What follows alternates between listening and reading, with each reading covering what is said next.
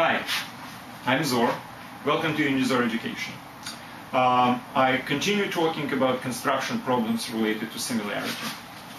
All right, let's start.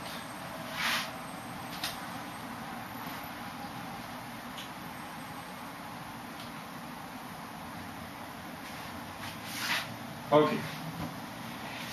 If you have a segment AB, you have to find a point C outside of this segment on the same line in such a way that CA relates to CB as two given numbers.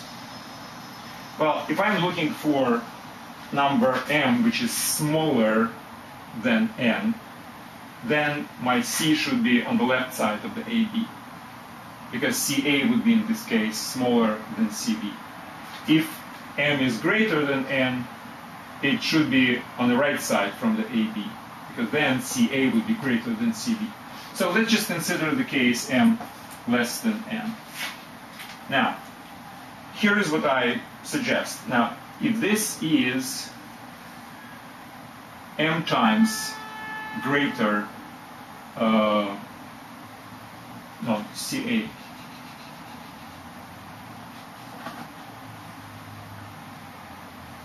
If this is proportional to M and N, then obviously the segment AB should be proportional to N minus M. So, from this, I can derive my construction method very easily. So, if this is my AB, knowing M and N is greater than M, I divide AB into N minus M equal parts, and then go to the left, I add M such parts. And that's my point C.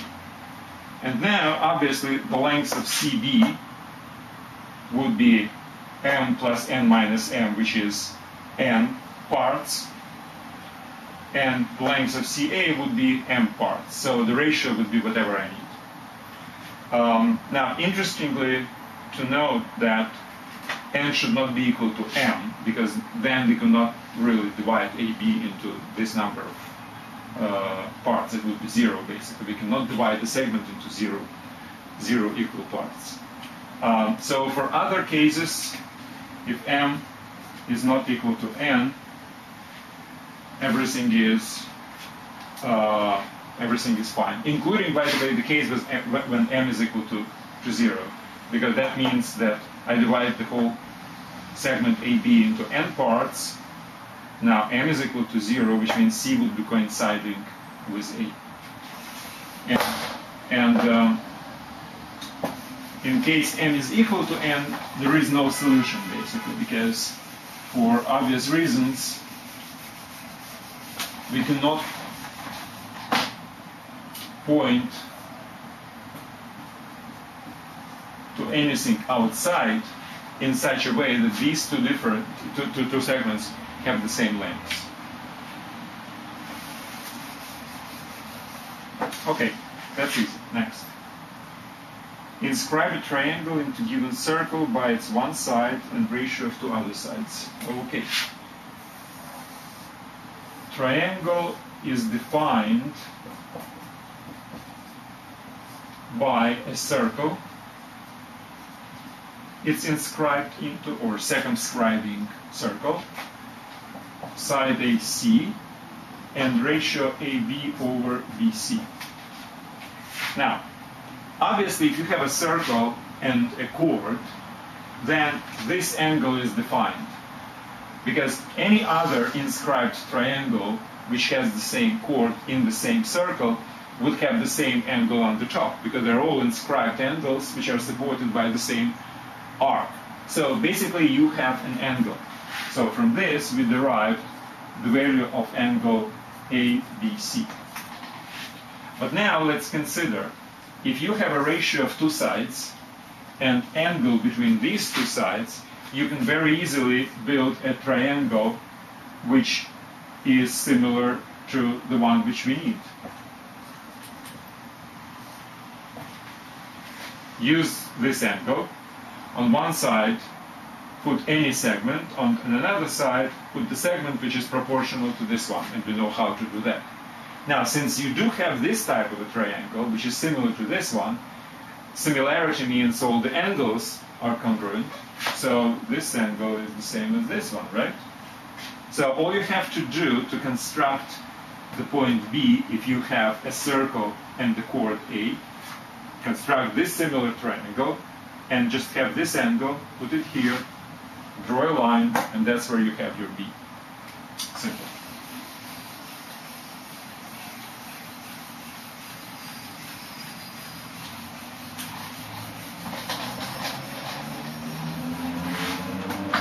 All right, let's go to the next one. Inscribe a triangle into a given circle by its one side and median to the other side. That's just slightly more difficult. Okay, so you have to construct a triangle if you know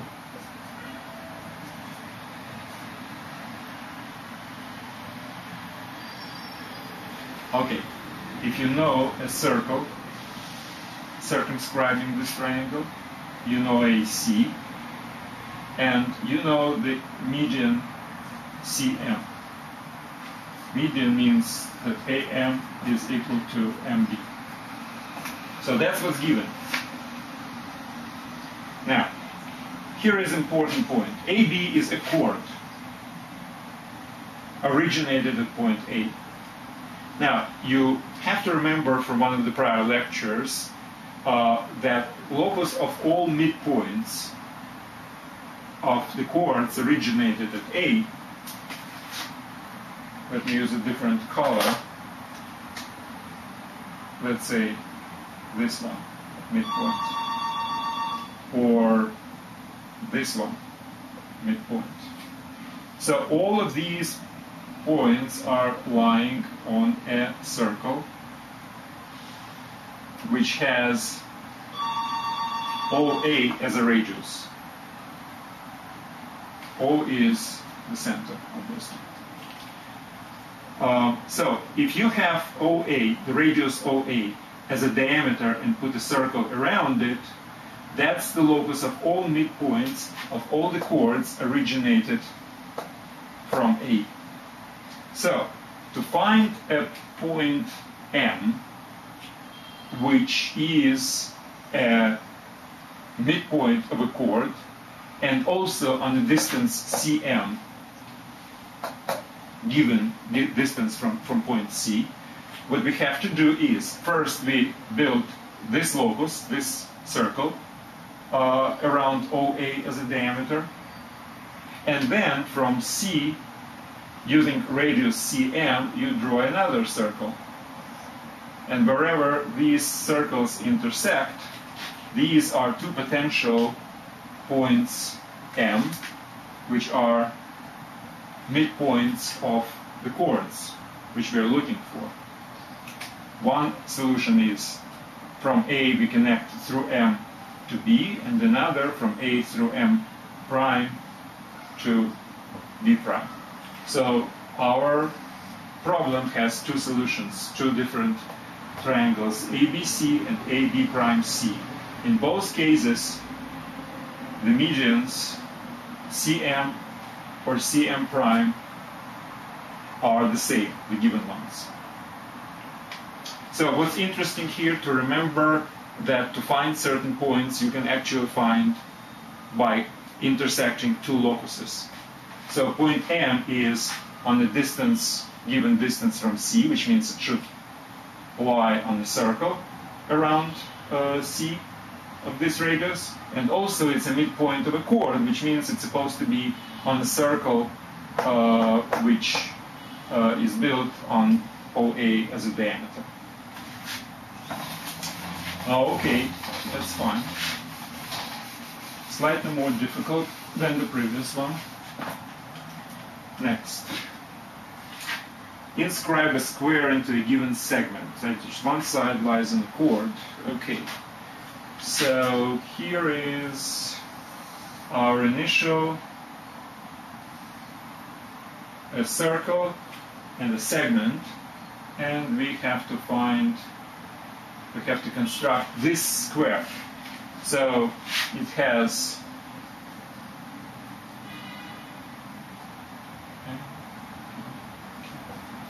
it has 2 points on a given chord and 2 points on a circle.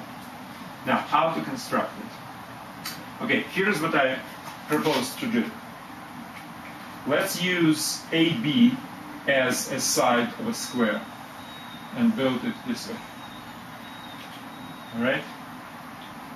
And also have a midpoint here, call it X. If I connect A, B, C, D, if I will connect X to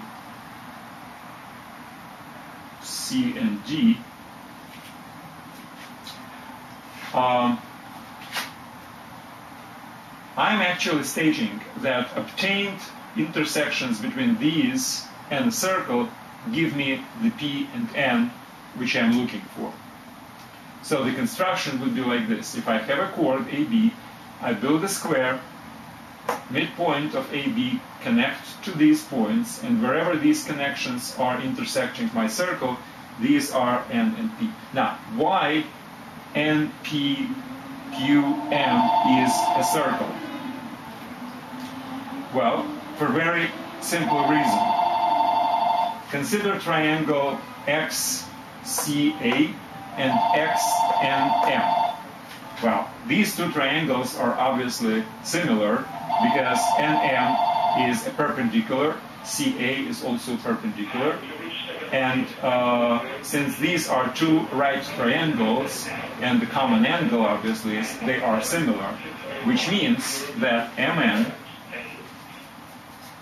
relative to AC is equal to NX to CX, right? NX to CX. But in the same ratio are, based on the similarity of these two triangles, CGX and NPX, also similar, because all angles are equal, so they are parallel. So similarity of this follows that NP over CG is equal to NP over CG is equal to NX over CX. NX over CX. Now, these are equal to each other, which means these two are supposed to be equal to each other. And since MN, since AC and CG are equal to each other, these are sides of a square, and the fractions, the ratios should be equal, which means MN and NP also are equal. MN and NP. So similarly, PQ also included into this equation is the next thing. So that's how we prove that MNPQ is a square. And the construction again, build a square on AB and have a midpoint connect to the ends. The proof is very easy. Proof is completely based on similarity of triangles.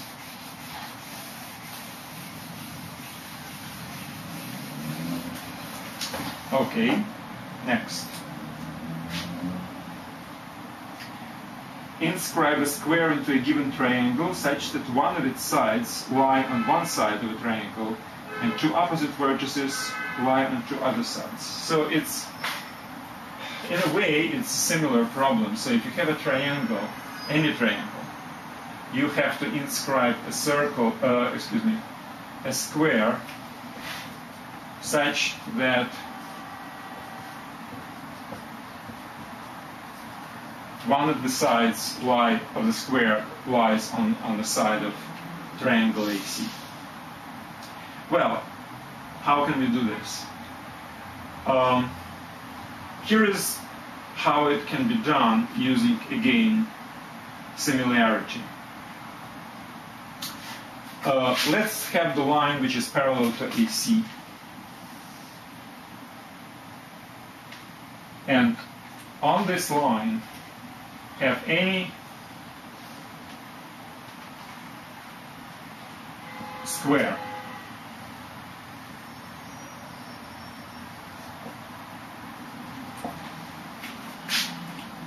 With any side. Now, this line is parallel to this one, so I can draw from D prime line parallel to AD. So I will do this. And from E prime, I draw a line parallel to this. And call these points A prime, B prime, and C prime. Now, what do we have? We have basically two similar triangles,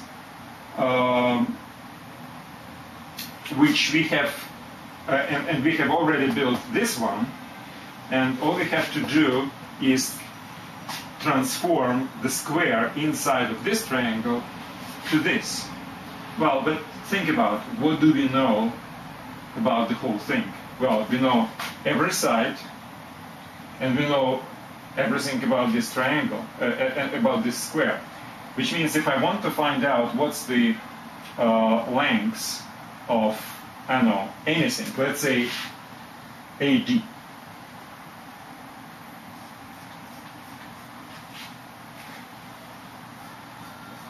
But I do know A prime, D prime, right? And I know AC, and I know A prime, C prime. And since everything is proportional, I can say that AD over A prime, D prime is equal to AC over A prime, C prime. This, and this are all known segments, right? Because this we have constructed, and this is given. This triangle is given. That's for AC. So that's how I determine AD.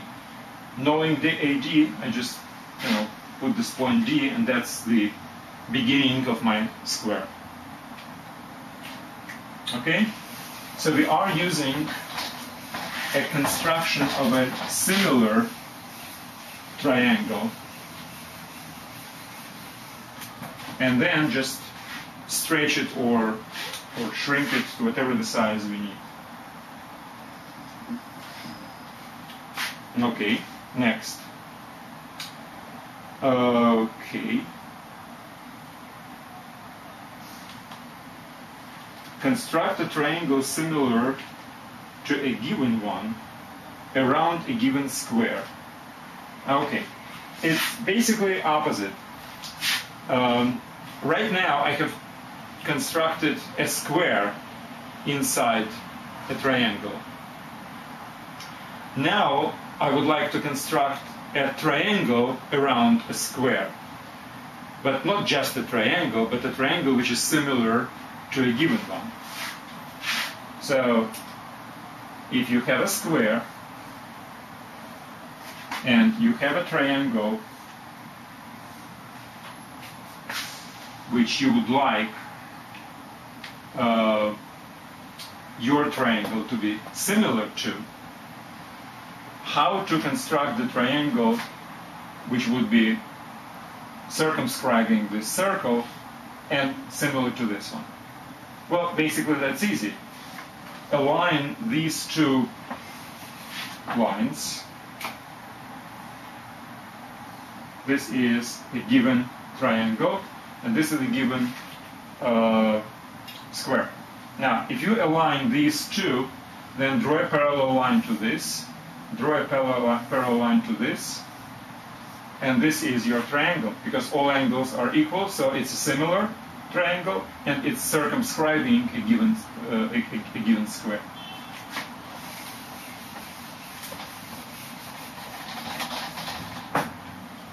Okay, next. Inscribe a rectangle into given triangle such that one side lies on one side of a triangle and two opposite vertices on another, and the ratio between the sides are m over n. Okay, it's kind of very similar. So instead of inscribing a square into a given triangle, we have to inscribe a rectangle in the same fashion, but in such a way that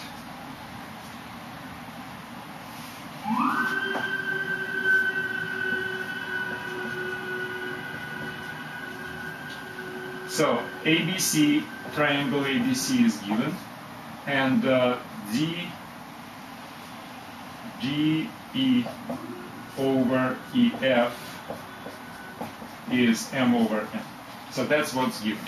So it's not just any rectangle, but a rectangle which has these two adjacent sides in a ratio of m over n. Well, I will do exactly the same thing as I did with a square. First, I build on a parallel line to AC, I build any rectangle with this ratio, which means I choose the base, I calculate the height, and this is my rectangle. Now I can use the lines parallel to AB and BC, and I will get A prime, B prime, C prime, and this is D prime, E prime, F prime, and G prime. So I have the picture which is similar to the one which I have to build. So here I have a triangle and the rectangle with proper sides. So I have to basically transform it into this. Again, the same as with the squares. I know that AD over A prime D prime is equal to, let's say, AC over A prime C prime. This one are elements of the constructed triangle. This is also given, and that's how we can construct AD, and knowing AD we can construct the whole rectangle. And the last but not least problem is exactly opposite.